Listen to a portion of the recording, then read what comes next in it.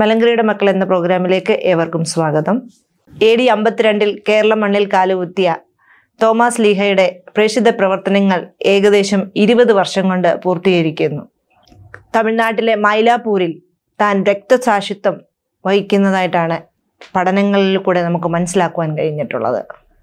ഇന്നത്തെ എപ്പിസോഡിൽ മൈലാപ്പൂരിനെ കുറിച്ചും തോമസ് ലീഹയുടെ അന്ത്യവിശ്രമം കൊള്ളുന്ന പ്രദേശങ്ങളെക്കുറിച്ചും അന്ത്യനാളുകളെക്കുറിച്ചും നമുക്ക് ചിന്തിക്കാം. അതുപോലെ നമ്മളോടൊപ്പം മോഹൻ സാറുണ്ട്. സാർ സ്വാഗതം.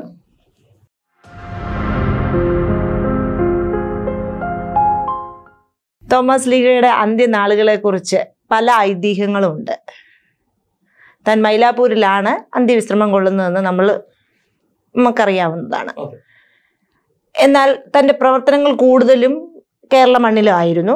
കേരള മക്കളുടെ ഏറ്റവും പ്രധാനപ്പെട്ട വ്യക്തിയുമാണ്, പ്രത്യേകിച്ച് കേരള നസ്രാണികളുടെ പ്രധാനപ്പെട്ട വ്യക്തിയാണ് തോമസ് ലീഹ. എന്നാൽ തോമസ് ലീഹയുടെ അന്ത്യനാളുകൾ അല്ലെ അന്ത്യത്തെക്കുറിച്ച് മലയാളികൾ അവകാശപ്പെടുന്നില്ല. അതെന്തായിരിക്കും? നസ്രാണി മനസ്സുകളിൽ, പ്രത്യേകിച്ച് മലങ്കര നസ്രാണി മനസ്സുകളിൽ നിറഞ്ഞു നിൽക്കുന്ന വീര ഇതിഹാസമാകുന്നു തോമസ് ലീഹ. പക്ഷേ ഏത് ഇതിഹാസ പുരുഷനും തൻ്റെ പിന്മുറക്കാർ സ്വന്തം നാട്ടിലാണ് വീരമൃത്യു കൽപ്പിച്ച് നൽകേണ്ടത്. അതൊരു ലോകത്തെ ഒരു സാമാന്യ തത്വമാണ്. പക്ഷേ തോമസ് ലീഹയുടെ കാര്യത്തിൽ അങ്ങനെയല്ല സംഭവിക്കുന്നത്. മലങ്കര മണ്ണിൽ, അതായത് കേരള മണ്ണിൽ നിറഞ്ഞു നിന്ന തോമസ് ലീഹയുടെ അന്ത്യനാളുകൾ തമിഴകത്തെ, പ്രത്യേകിച്ച് ചോളനാട്ടിലെ കൊറമണ്ഡല തീരത്തെ മൈലാപ്പൂരിലാണ് എന്ന് മലങ്കര നസ്രാണികൾ വിശ്വസിക്കുന്നു. അത് മാത്രമല്ല, തോമസ് ലീഹയുടെ പേരിൽ മലങ്കരയിൽ ഒരൊറ്റ കല്ലറ പോലും ഇല്ല, മലങ്കരയ്ക്ക് പുറത്തുമില്ല. അപ്പോൾ അക്കാര്യത്തിൽ മലങ്കര നസ്രാണികൾക്ക് ഏകമാന അഭിപ്രായമാണുള്ളത്. മൈലാപ്പൂരിലാണ് തങ്ങളുടെ നാഥൻ, തങ്ങളുടെ മിശിഹ, തങ്ങളുടെ സ്ലീഹ മൈലാപ്പൂരിലാണ്, അന്യദേശത്തെ വളരെ ദൂരെയുള്ള മൈലാപ്പൂരിലാണ് ഖബറടങ്ങിയിരിക്കുന്നത് എന്ന വിശ്വാസം പൂർണ്ണമായും. അതുകൊണ്ട് തന്നെ നമുക്ക് വിശ്വസിക്കാം, ഒരു പരിധി വരെ നമുക്ക് വിശ്വസിക്കാം. അല്ല എങ്കിൽ അത് നിറം പിടിപ്പിച്ച കഥയായി പരിഗണിച്ചു പോകുമായിരുന്നു. അതുകൊണ്ട് ഇതിലൊരു സാങ്കത്യമുണ്ട് എന്ന് കരുതാവുന്നതാണ്. ഈ മൈലാപ്പൂരിലാണ് അന്ത്യവിശ്രമം കൊള്ളുന്നത്. ആ മൈലാപ്പൂരിന്റെ പ്രത്യേകതകളും മൈലാപ്പൂർ എന്ന വാക്കിനെ കുറിച്ചും. മൈൽ ആണ് മൈലാപ്പൂർ, മൈലുകൾ ഏറെയുള്ള ഒരു നാടാണ്. മൈലാപുരി, മൈലാപുരം, മൈലാപ്പൂർ എന്നൊക്കെ പറയുന്നത് ഒരുപാട് മൈലുകൾ, ചില ഉഷരഭൂമിയാണ്, സ്വല്പം ഡ്രൈ ലാൻഡാണ്. അവിടെയാണല്ലോ മൈലുകൾക്ക് സഞ്ചാരമുള്ളത്. അങ്ങനെ കിഴക്കൻ തീരത്ത്, ബേ ഓഫ് ബംഗാളിന്റെ തീരത്ത് മൈലാപ്പൂർ എന്ന ഒരു തുറമുഖം അന്നുണ്ടായിരുന്നു. 2000 വർഷം മുൻപ് ഉണ്ടായിരുന്നു. ഒരുപാട് യവന വണിക്കുകൾ, ഗ്രീക്കുകാർ, റോമാക്കാർ, യഹൂദന്മാർ എല്ലാം തമ്പടിച്ചിരുന്ന ഒരു വാണിജ്യ കേന്ദ്രം കൂടിയായിരുന്നു മൈലാപ്പൂർ. സ്ട്രാബോയുടെ ബുക്കിൽ, ടോളമിയുടെ കൃതികളിലും എല്ലാം മൈലാപുരത്തെ കുറിച്ചുള്ള വർണ്ണനയുണ്ട്. അതുകൊണ്ട് മൈലാപ്പൂർ എന്ന സ്ഥലം ഒരു ഐതിഹ്യമല്ല, ഒരു ചരിത്ര യാഥാർത്ഥ്യമാണ്. എന്നാൽ ഇന്ന് ആ മൈലാപ്പൂർ എന്ന് പറയുന്ന കടലോര നഗരം അല്ലെങ്കിൽ വാണിജ്യ താവളം കടലിലെത്ത് പോയിരിക്കുന്നു. കടലിൽ ഏതാനും കിലോമീറ്റർ ഉള്ളിലാണ് മൈലാപ്പൂരിന്റെ അവശിഷ്ടങ്ങൾ ഇന്ന് കാണാൻ സാധിക്കും. മൈലാപ്പൂരിനെ കലമിന എന്നൊരു പേര് ഞാൻ കേട്ടിട്ടുണ്ട്. കലമിന എന്ന് പറയുന്നത് പിൽക്കാലത്തെ അറബികൾ മൈലാപ്പൂരിനെ വിളിച്ച പേരാണ്. കേരളത്തിൽ അറബി സ്വാധീനം 9ാം നൂറ്റാണ്ട് മുതൽ 1ാം നൂറ്റാണ്ടിൽ അറബികളുണ്ട്. 9ാം നൂറ്റാണ്ടിലൊക്കെ അറബി സ്വാധീനം കൊല്ലം കേന്ദ്രമാക്കിയും മുച്ചൂർ കേന്ദ്രമാക്കിയും ഒക്കെ ഉണ്ടായപ്പോൾ മലബാർ പ്രദേശത്ത് ഉപയോഗിച്ചിരുന്ന ഭാഷയാണ് കല്ലൂർ. കല്ലൂർ എന്ന് പറയുന്നത് കല്ലുകൾ ഏറെയുള്ള, മലനിരകളും ഉരുളൻ കല്ലുകളും ഏറെയുള്ള ഊര് എന്ന് പറയുന്ന ഗ്രാമം. അങ്ങനെ കല്ലൂർ എന്ന കല്ലിന്മേൽ മീന എന്ന് പറയുന്നത് വീണു എന്നാണ്. തോമസ് ലീഹ കല്ലിന്മേൽ വീണ് വീരമൃത്യു വരിച്ചു എന്ന അർത്ഥം വരത്തക്ക രീതിയിൽ പിൽക്കാല മലയാളികൾ ഒരു അറബി സ്വാധീനത്താൽ മെനഞ്ഞെടുത്ത പുതിയ വാക്കാണ് കലമിന. ഇത് മൈലാപ്പൂരിന്റെ ഒരു പര്യായമായി വേണമെങ്കിൽ ഉപയോഗിക്കാം. അതുപോലെ തന്നെയല്ലേ സെന്റ് തോമസ് മൗണ്ട് എന്നുള്ള വാക്കും? സെന്റ് തോമസ് മൗണ്ട് ഇംഗ്ലീഷ് വാക്കാണ്. മൗണ്ട് എന്ന് പറഞ്ഞാൽ ഒരു ചെറിയ മലയാണ്. സെന്റ് തോമസ് അവസാന നാളുകളിൽ കഴിച്ചുകൂട്ടിയ മല എന്ന അർത്ഥത്തിൽ സെന്റ് തോമസ് മൗണ്ടിനെ നമുക്ക് കാണാം. 2 മലകളെ കുറിച്ചാണ് ഐതിഹ്യങ്ങളിൽ പരാമർശം. ഒന്ന് ചിന്നമലൈ, 2 പെരിയ മലൈ. ചിന്നമലൈ എന്ന് പറയുന്നത് ചെറിയ മലയാണ്. ആ ചെറിയ മലയാണ് സെന്റ് തോമസിന്റെ പ്രവൃത്തി മേഖല. ആ ചിന്നമലയിലാണ് യഹൂദ കോളനികൾ ഉണ്ടായിരുന്നതും ട്രേഡേഴ്സ് വൻതോതിൽ വന്ന് താമസിച്ചിരുന്നതുമായ സ്ഥലമാണ് യഥാർത്ഥത്തിൽ സെന്റ് തോമസ് തന്റെ പ്രേക്ഷിത പ്രവർത്തനത്തിനായി തെരഞ്ഞെടുത്തത് എന്ന് അനുമാനിക്കാം. അത് ചിന്നമലൈ. പക്ഷെ മരിക്കുന്നത് സെന്റ് തോമസ് മരിച്ചതായി പറയുന്നത് അല്ലെങ്കിൽ കൊല്ലപ്പെട്ടതായി കരുതുന്നത് ചിന്നമലയിലല്ല, മറിച്ച് പെരിയ മലൈ. പെരിയ മലയ്ക്ക് പറങ്കി മലൈ എന്നും കൂടി പറയും. പറങ്കി മലൈ. പറങ്കി മലൈ എന്ന് പറയുന്നത് പറങ്കി എന്ന് പറയുന്ന പോർച്ചുഗീസുകാരെ പറയുന്ന പേരാണ് പറങ്കി.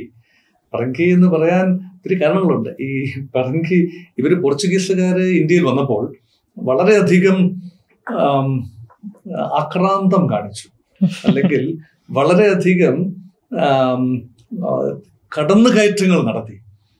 പലപ്പോഴും മലങ്കര നസ്രാണികളുടെ കയ്യിലിരുന്ന സ്വത്ത് വകകളും പൊന്ന്, വിശുദ്ധ നല്ല വില കൂടിയ വസ്തുക്കൾ ഇതൊക്കെ സൂത്രത്തിൽ കൈക്കലാക്കി. അതുകൊണ്ട് അന്ന് ഇവിടെ ഉപയോഗിച്ചിരുന്ന, തമിഴകത്ത് ഉപയോഗിച്ചിരുന്ന ഭാഷ ഈ കട്ടുകൊണ്ട് പോകുന്നവരെ അല്ലെങ്കിൽ ഇങ്ങനെ പിന്നെ എടുത്ത് പെറുക്കിയൊക്കെ എടുത്ത് ജീവിക്കുന്നവരെ പെറുക്കി എന്ന് പറഞ്ഞു. അങ്ങ് മുടിഞ്ഞു പോട്ടെ എന്ന അർത്ഥത്തിൽ പെറുക്കി എന്ന് പറഞ്ഞത് അർത്ഥമറിയാതെ അവര് വിചാരിച്ചു അത് നല്ലൊരു വാക്കാണെന്ന്. അപ്പൊ അവര് ഫെറങ്കി എന്നാണ് അവരുടെ ഭാഷയിൽ അതിനെ ട്രാൻസ്ലേറ്റ് ചെയ്ത് വന്നത്.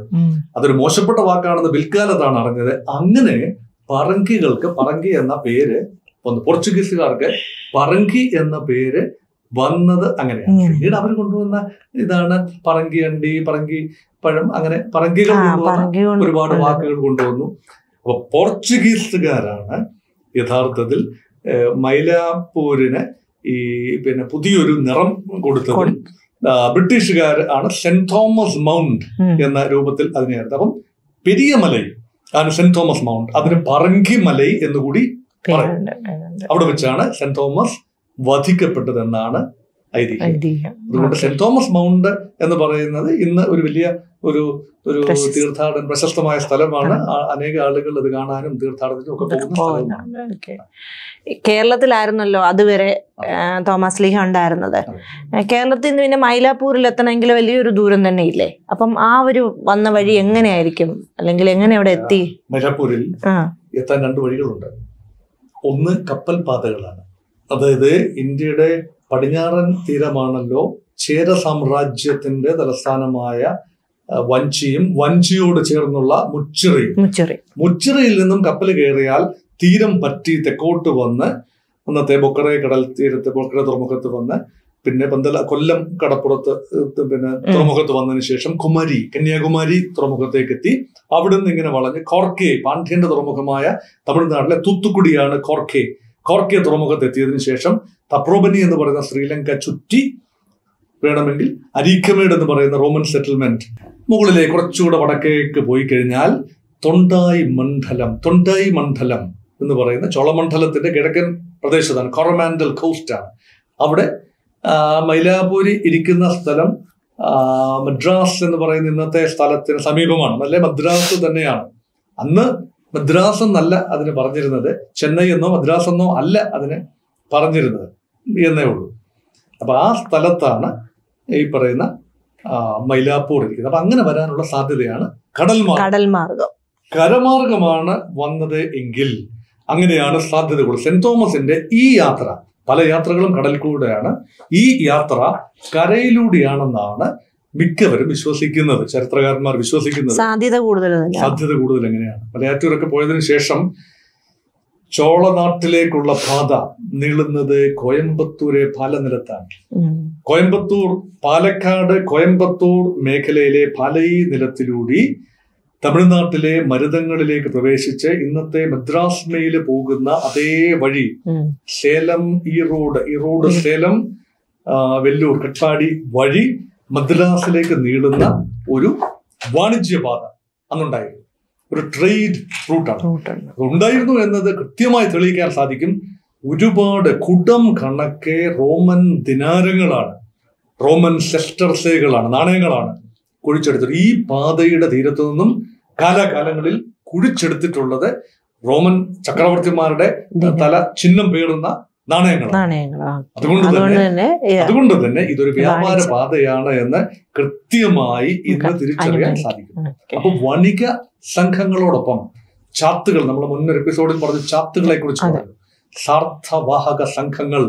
ആ ചാത്തുകളോടൊപ്പം തോമാസ് ലീഹായും കാൽനടയായി അല്ലെങ്കിൽ കഴുതപ്പുറത്തോ പിന്നെ അങ്ങനെയുള്ള ചെറിയ കാളവണ്ടികളിലോ സഞ്ചരിച്ച് മദ്രാസിനടുത്തുള്ള മൈലാപുരിയിൽ എത്താൻ സാധ്യത ഉണ്ട്.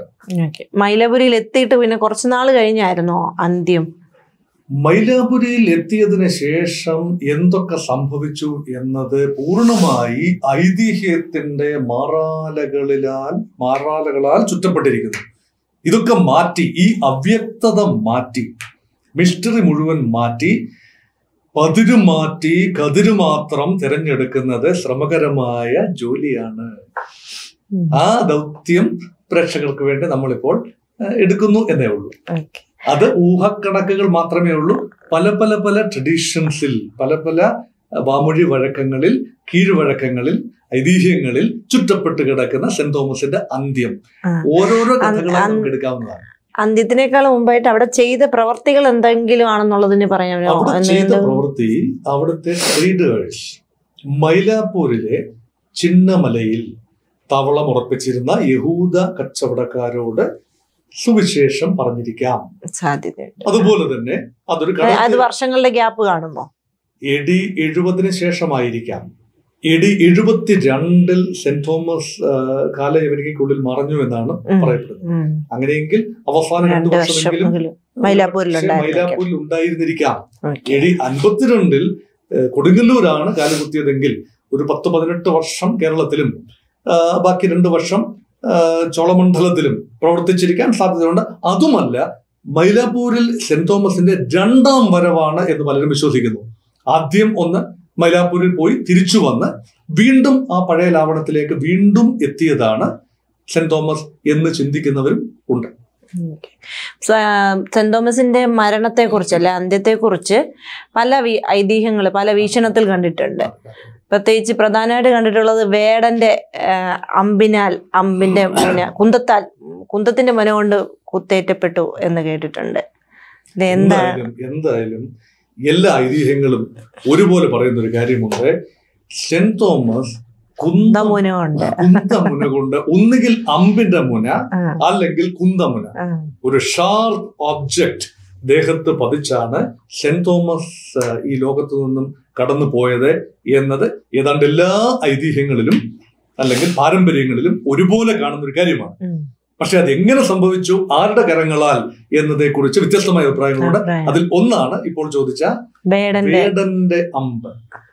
അപ്പൊ ഇതൊരു നിറം പിടിപ്പിച്ച കഥയായി ചിലര് കരുതും, ചിലര് വളരെ വിശ്വാസപൂർവ്വം കരുതും. എന്തു തന്നെ ആയാലും കഥ ഇങ്ങനെയാണ് പോകുന്നത്. സെന്റ് തോമസ് കൊല്ലത്ത് നിന്നും കിഴക്കൻ തീരമായ മദ്രാസിലേക്ക് പോകുന്നു, അല്ലെങ്കിൽ മൈലാപുരത്തേക്ക് പോകുന്നു.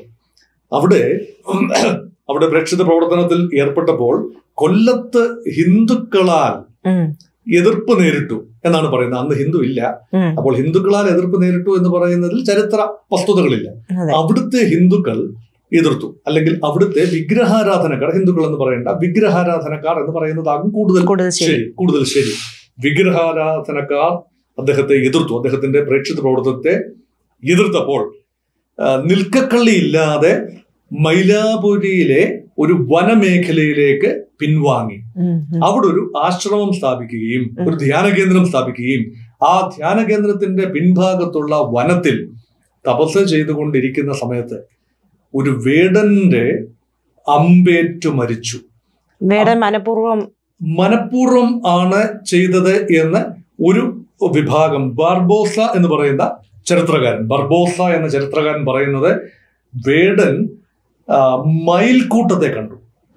മയിലിനെ വേട്ടയാടാനായി നടന്ന വേടൻ ഒരു മയിൽ പറ്റത്തെ കണ്ടു. ആ മയിൽക്കൂട്ടത്തിനൊത്ത മധ്യത്തിൽ നല്ല മുഴുത്ത അളവുകളെല്ലാം ഉള്ള ഒരു നല്ല ഒന്നാന്തരം മയിൽ നിൽക്കും. ആ മയിലിനെ നോക്കി അസ്ത്രം പായിച്ചു. ആ അമ്പ് ഏറ്റ മയിൽ പറന്നു പൊങ്ങി പിടഞ്ഞു വീണ് അവിടെ മരിച്ചു.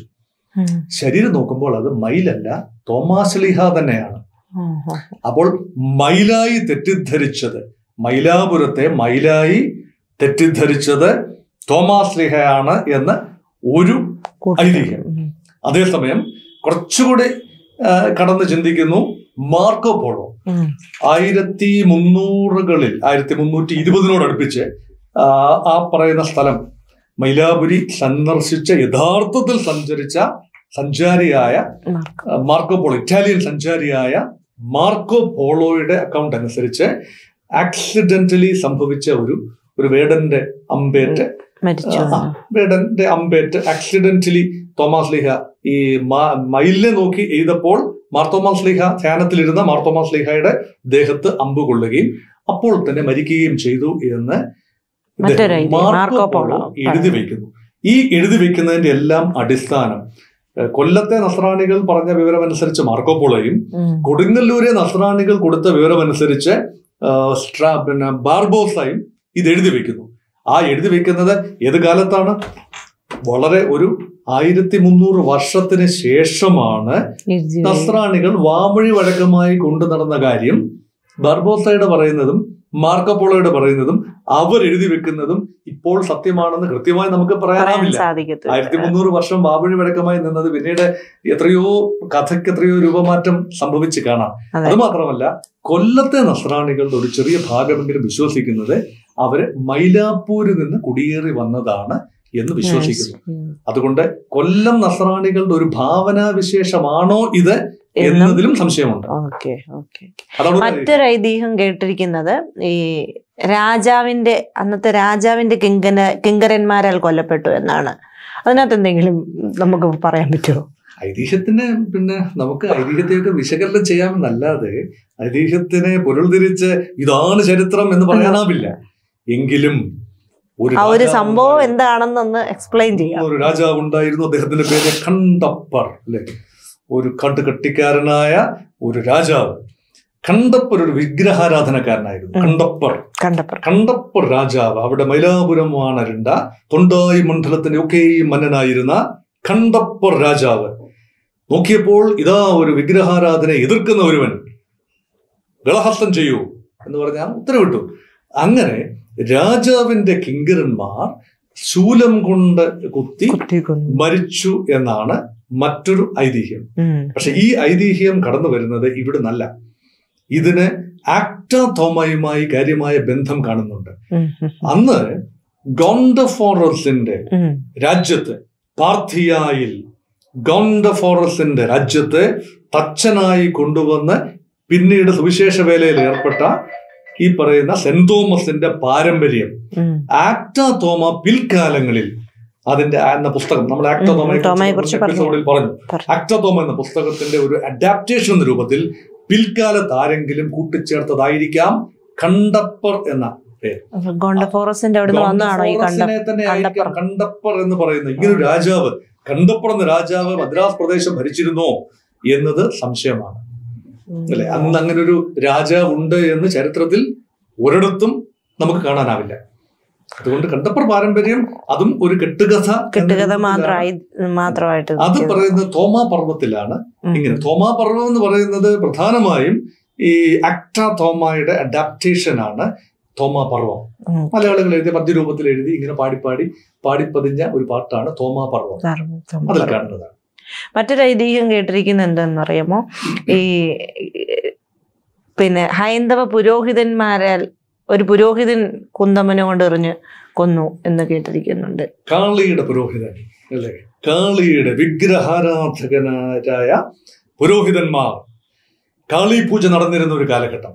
അന്നവിടെ കാളി പൂജ ഉണ്ട് എന്ന് തെളിയിക്കാൻ തക്ക സ്ഥിതിവിവരങ്ങളൊന്നും നമ്മുടെ കയ്യിലില്ല. എങ്കിലും ഉണ്ട് എന്ന് സമ്മതിച്ചു കൊടുത്താൽ ചിന്നമലയാണ് അവിടുത്തെ വിഷയം. ചിന്നമലയിൽ ഒരു ദേവീക്ഷേത്രം ഉണ്ടായിരുന്നു, കാളിയുടെ ഒരു ദേവീക്ഷേത്രം. ആ ക്ഷേത്രത്തിന്റെ മുമ്പിലൂടെ നെഞ്ചും വിരിച്ച് മാർത്തോമാ ശ്ലീഹ അങ്ങോട്ടും ഇങ്ങോട്ടും നടക്കും. ഇത് അവിടുത്തെ ഹൈന്ദവർക്ക് ഇഷ്ടപ്പെട്ടില്ല. അന്ന് ഹൈന്ദവ മതം ഈ രൂപത്തിലുണ്ട് എന്ന് കരുതാനും ആവില്ല. എങ്കിലും അന്നത്തെ ഹൈന്ദവർക്ക്, വിഗ്രഹാരാധനക്കാർക്ക് ഇഷ്ടപ്പെട്ടില്ല. തോമാസ് ലീഹയെ ചോദ്യം ചെയ്തപ്പോൾ തോമാസ് ലീഹ തിരിച്ചവരെയും ചോദ്യം ചെയ്തു.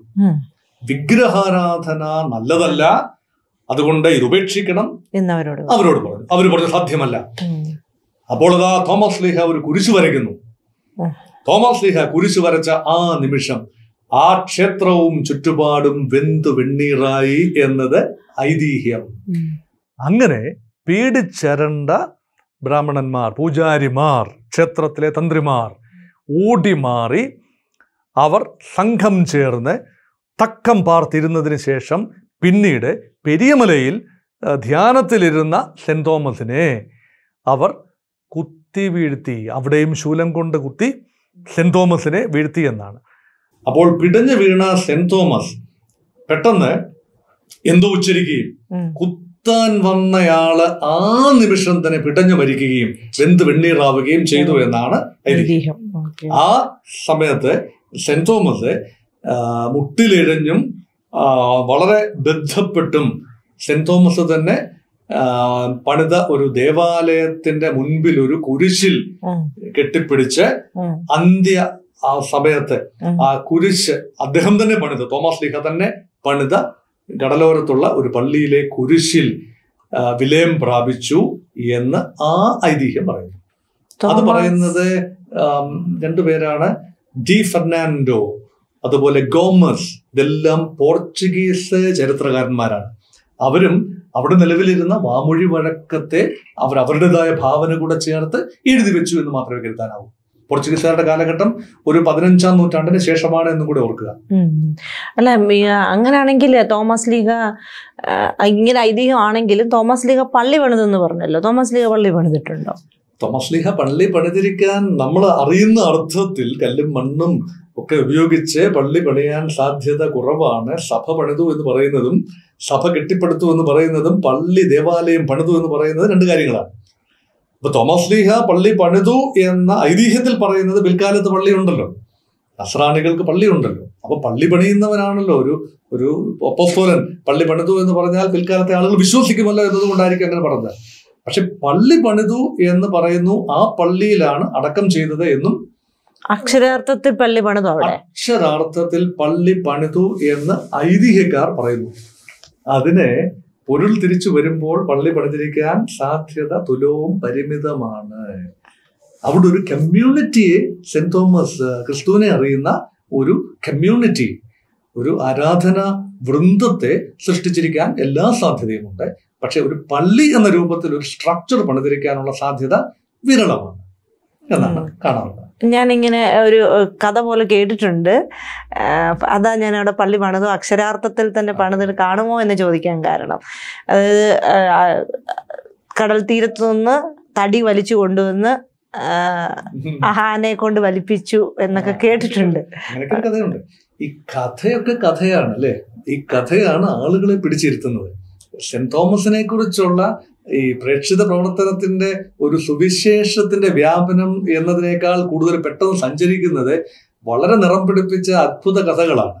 അതിലൊന്നാണ് ഒരു രാജാവും തന്റെ കിങ്കരന്മാരും ഒരു കടൽ തീരത്ത് നിൽക്കുകയാണ്. അപ്പോൾ ആ കടലിലൂടെ ഒരു തടി ഇങ്ങനെ ഒഴുകി, വലിയൊരു പടുകൂറ്റൻ തടി ഒഴുകി വരുന്നു.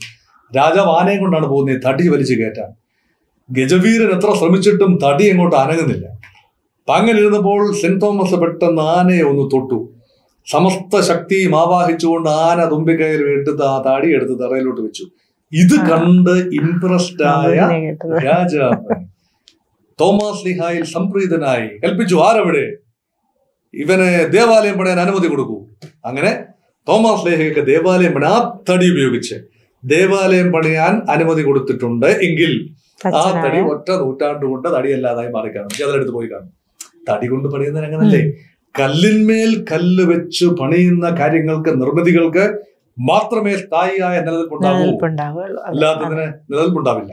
അതുകൊണ്ട് തന്നെ തടി കൊണ്ടാണ് പള്ളി പണിതത് എങ്കിൽ തന്നെ അത് പറയാനുള്ള കാരണം എന്താ? സെന്റ് തോമസ് ഒരു തച്ചനായിരുന്നു, ക്രിസ്തുവിനെ പോലെ തന്നെ തച്ചനായിരുന്നു.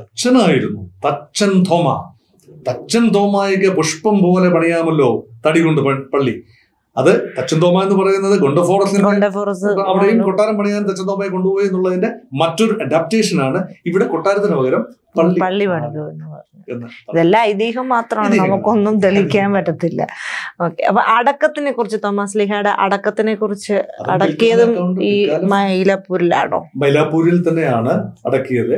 ഈ പള്ളിയുടെ ഫ്രണ്ടിൽ തന്നെ അടക്കി, ആ പള്ളിയുടെ ഫ്രണ്ടിൽ തന്നെ അടക്കി എന്ന് മറ്റൊരു ഐതിഹ്യം. അത് വേറൊരു ഐതിഹ്യം. അന്ന് ശവപ്പെട്ടി, ഒരു ചന്ദനത്തടി കൊണ്ട് നിർമ്മിച്ച ഒരു പേടകത്തിൽ ശവശരീരം വയ്ക്കുകയും ആ ശവശരീരം പട്ടുകൊണ്ട് പൊതിഞ്ഞ് യഹൂദ രീതിയിൽ തന്നെ പ്രാർത്ഥനകൾ നടത്തി, പ്രാർത്ഥനാ ഗീതങ്ങൾ ആലപിച്ച് സെന്റ് തോമസിന്റെ ശിഷ്യന്മാരുടെ സാന്നിധ്യത്തിൽ മറവ് ചെയ്തു എന്നാണ്. ആ പള്ളിയുടെ അടുത്ത് തന്നെ മറവ് ശിഷ്യന്മാർ തന്നെ വഹിച്ചു എന്നതാണ് അതേക്കുറിച്ചുള്ള ഐതിഹ്യം.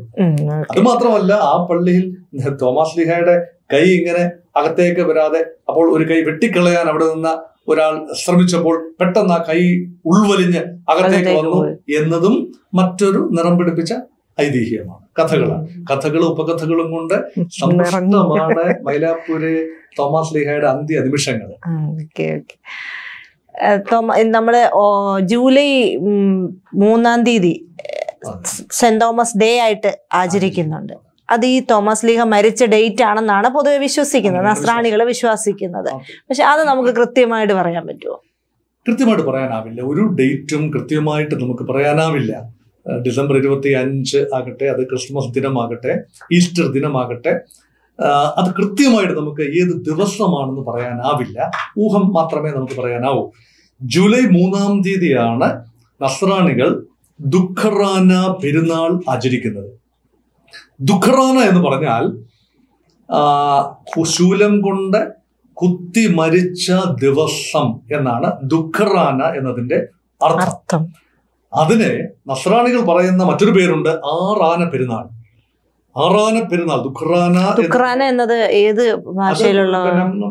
ഹീബ്രു, ഇത് അരമിയ ഭാഷയോ ഹീബ്രു ഭാഷയോ ആയിരിക്കാനാണ് സാധ്യത. ദുഃഖറാന സിറിയക്കാകാൻ എല്ലാ സാധ്യതയുണ്ട്. സിറിയ അതിലേതോ ഒരു ഭാഷയാണ് ദുഃഖറാന. സുറിയാനിയാണ് ദുഃഖറാന. അപ്പോൾ സുറിയാനി ഭാഷയിലുള്ള ആ ഒരു പദം, അതിന്റെ അർത്ഥം മലയാളത്തിൽ പറഞ്ഞാൽ കുന്തം കൊണ്ട് കുത്തി മരിച്ച ദിനം. ആ ദിനത്തെ മലയാളവൽക്കരിച്ച് പിൽക്കാലത്ത് നസ്രാണികൾ ആറാന പെരുന്നാൾ എന്ന് പറഞ്ഞു. അതായത് ജൂലൈ എന്ന് പറയുന്നത് മഴ, കാലവർഷം കുത്തി പെയ്യുന്ന സമയം, അതിഭയങ്കരമായ മഴയുള്ള സമയത്ത് പെരിയാറിൽ 6 ആനയുടെ ഉയരത്തിൽ ജലം ഉയർന്നു വരും. ആ സമയത്ത് നടക്കുന്ന പെരുന്നാൾ എന്ന അർത്ഥത്തിലാണ് ആറാന പെരുന്നാൾ. ദുഃഖറാന, ആറാന, ഇതെല്ലാം ചേർത്ത് വായിക്കാം. അങ്ങനെയാണ് ആറാന പെരുന്നാൾ ആഘോഷിക്കുന്നത്. അങ്ങനെ അതുകൊണ്ടായിരിക്കാം ജൂലൈ 3 എന്നുള്ള ഒരു സെന്റ് തോമസ് ഡേ എന്നുള്ള ഒരു ഡേറ്റ് വന്നിരിക്കുന്നത്. ജൂലൈ 3 സെന്റ് തോമസ് ദിനമായി സെന്റ് തോമസ് സ്ഥാപനങ്ങളെല്ലാം സെന്റ് തോമസിനെ വണങ്ങുന്ന എല്ലാ വിഭാഗങ്ങളും, അല്ലെങ്കിൽ സെന്റ് തോമസ് ഒരു നമ്മുടെ അപ്പോസ്തലനാണ് എന്ന് വിശ്വസിക്കുന്ന എല്ലാ വിഭാഗങ്ങളുടെ സ്ഥാപനങ്ങൾക്കൊക്കെ സെന്റ് തോമസ് ദിനത്തിൽ പ്രത്യേക പ്രാർത്ഥനകളും അന്ന് അവധിയും ഒക്കെ ഉണ്ടാകും.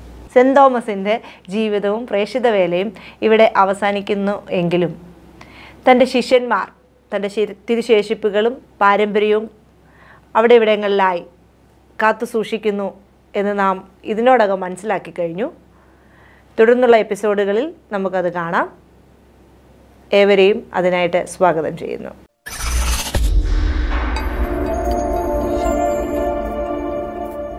ക്രൈസ്തവ ദൃശ്യമാധ്യമ രംഗത്ത് ആത്മനിറവിന്റെ വേറിട്ട ദൃശ്യാനുഭവങ്ങളുമായി പൂർണ്ണസമയ സംപ്രേഷണത്തിലേക്ക് ക്രിസ്ത്യൻ ലൈവ്. ആനന്ദം, ആശ്വാസം, അനുഗ്രഹം. Our Facebook page, Middle East Christian Youth Ministries. Subscribe ChristianLIVE, www.christianlive.in.